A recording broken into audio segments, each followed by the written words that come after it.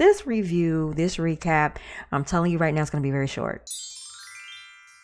Hello everybody, welcome to my channel. We have reached another recap. Yes, I'm doing it early because I don't want to be doing this all Saturday. I got plans. I got stuff to do, okay? Even if those plans are just laying in my bed and watching television. I hope you guys had a wonderful week. We are finally at the freaking weekend. I am so excited, okay? So let's just get right into this recap. The scene starts with Emily and Chloe for some odd reason. Now all of a sudden, I guess they're besties. They need to be walking, having a little light conversation. When I tell you guys that I am so fed up with this show, I'm probably never going to review this show again on my channel. Chloe says that they were accused of being inauthentic. Emily says that Dr. Pia isn't just going to say something to say something. You know, if she brought that up, it's because she saw something in you guys. And basically, Dr. Pia wants the best for them. Chloe's really pissed off about that, by the way. She mentions that at least I think it was about 3 times that she mentioned the inauthenticity. And it really freaking bothered her. It bothered you because it's the truth. And Chloe says finding the truth is a very hard pill to swallow. Why is Claire still on my screen? Can anyone tell me? Put it in the comment section, okay? Anyway, Claire is still fixated on Cameron. Cameron ain't paying her no freaking mind. It happens to be his birthday that day, and even though he ghosted her, has not spoken to her, had nothing but bad things to say to her face in that group situation, she had the nerve to text him for his birthday. That fool wouldn't have got a text from me. He wouldn't have gotten a text from me. In fact, I would hope that you'd crawl back up in your mama, but that ain't possible. Okay? Claire, it's time for you to move on. I'm sick of it. I'm sick of you. I'm sick of him. Becca is happy being back in her safe space. And she reflects on her breakup with Austin. And she basically feels like, you know, she's going through a breakup period right now. And she gets on a video chat with her mom, and she basically is seeking validation from her mom. And, you know, Becca takes responsibility for her own actions, and she wants to look into what her part was in the situation failing. But, you know, Becca's mom says, you know, despite however you're feeling, it would have happened eventually. Her mom lets her know that trust is very important in a relationship, and she didn't make a mistake when she ended the situation. Okay, so Lauren ended the friendship with Orion after you know, going out with him on that little sports situation. Lauren sent that fool a text message that she didn't want to have a friendship with him anymore. And all he could do in response was send a thumbs up emoji. Orion is trying to act all hurt, like he's really trying to act hurt and rejected. But all he had to say was a thumbs up emoji. Orion, get the hell out of here and get off my screen. So Austin came to box with Michael, and I'm not even going to talk about these formulated get-togethers anymore. So Austin opens up to Michael about basically how he's been depressed and he's been going through it post-breakup, and he's hoping for closure, but he's very uncertain about the future with Becca.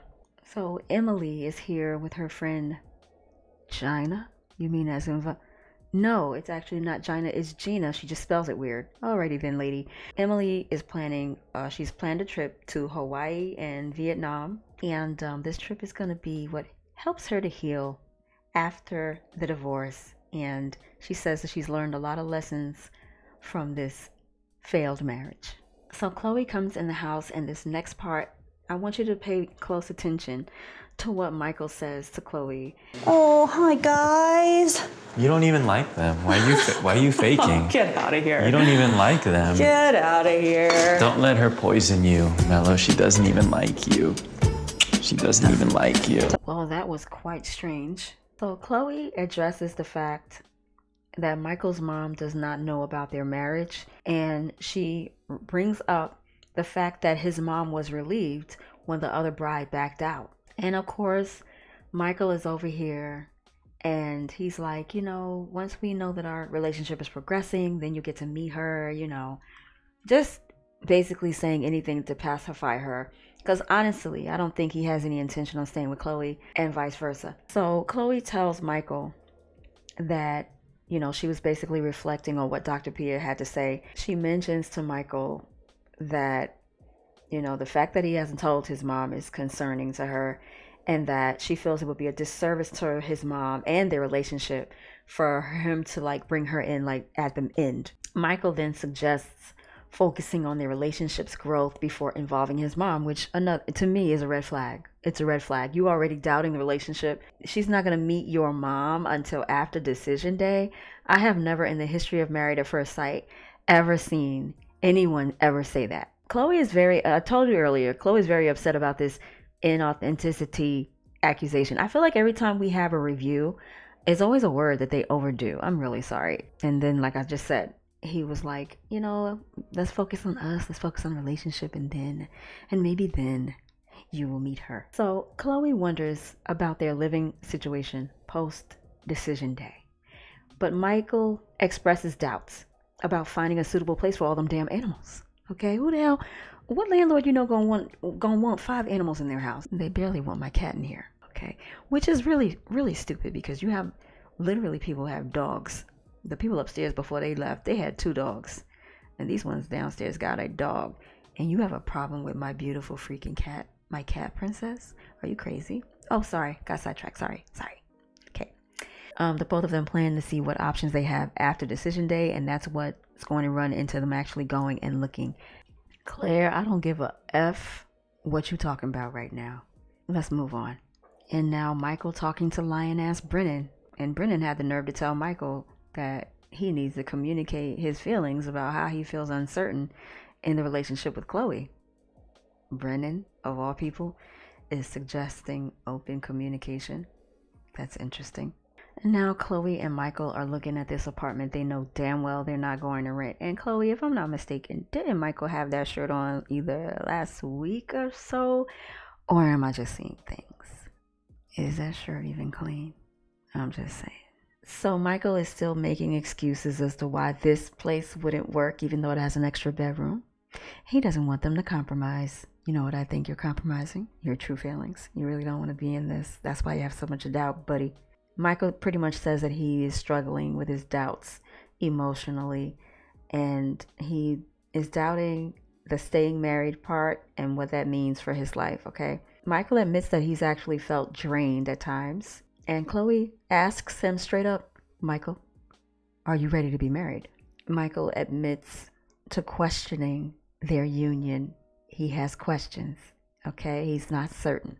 And that really jolts Chloe for a minute, and she has to really take a step back, because she's like, whoa, I didn't expect him to say that. So Chloe says that maybe the rushing them to live together may have caused doubts in him. And Michael, lets her know, that he's uncertain, but believes that they both need time to find answers.